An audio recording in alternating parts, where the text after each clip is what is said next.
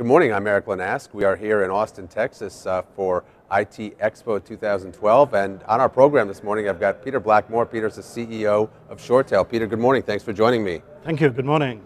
So let's start right off with talking about one of the hot topics, cloud versus on-premises deployments. Obviously a very hot topic. And I think one of the questions that companies have got to ask is, how do they make that decision? How do they determine what's best for them?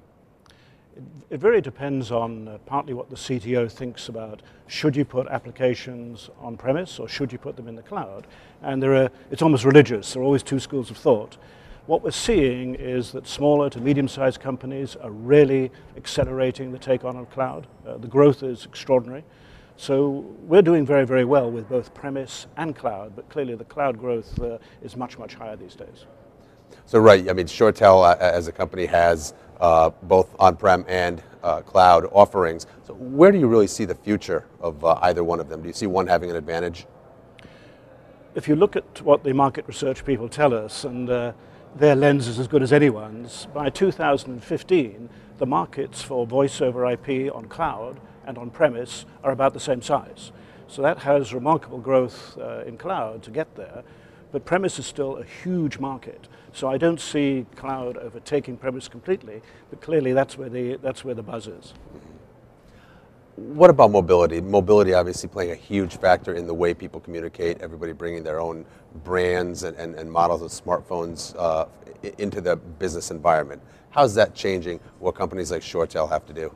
Well, we were one of the first companies to have a really effective mobile offering, and it was almost a desk phone in your pocket, taking the traditional desk phone and putting the apps there on an Apple or an Android device. And we've learned a lot over the last 2 years in terms of how do you make that an even better user experience, simpler, linking it with all the unified communications applications. And it's really helping both our premise and our cloud business to grow. So you touched on something that I think is critical to success with communications technology, and that's ease of use. How do you make it easy for people to use? What are the keys to making it easy? Well, you have to look at the graphical user interface, which traditionally in our industry probably hasn't happened that much, but it's really essential because people now demand and expect a very, very interesting user experience. And then you have to make it very simple to use. It's got to be intuitive. And therefore, so it's not just the graphical user interface, is it logical, is it intuitive, so people instinctively know what to do, use the apps and make themselves very productive.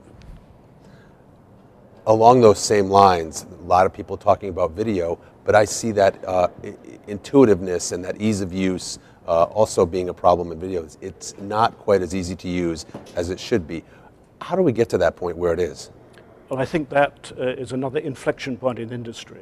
Video has traditionally been much more complex to connect, to interact. People normally still ask for an administrative support rather than just do it themselves, and that highlights the problem. But the next generation of video, which is also cloud-enabled, will have much better interface capability. And I think everybody recognizes for video to start accelerating again, because it's a bit stuck at the moment, that is needed.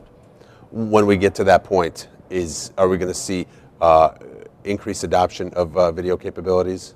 As long as the price points come down. Video is still a relatively expensive app, but I think if you put it into the cloud, you can get a different business model and a new price point, and that should accelerate adoption. So here at IT Expo this week, tell me about some of the new and exciting things that Shoretel's talking about and that Shoretel's showing. Well, we have Shoretel 13, which has got a whole new range of SIP enablement. We have our new mobile offering. And we're sharing a booth with Ruckus, which is something we haven't done before, but I think it's showing the collaboration and the partnership capability that we have as a company. So really excited to be here. Great, thank you. Tell me a little bit before we wrap up about that relationship with Ruckus. It's a strong partnership, a strong alliance, which we forged about 18 months ago, and it's really doing well, and they're a great partner. Very, very edgy, fast-growing company like we are, so great partnership. Excellent. Well, Peter, thank you so much for joining me. Thank We're you. talking here at IT Expo with Shoretel CEO Peter Blackmore. Thank you.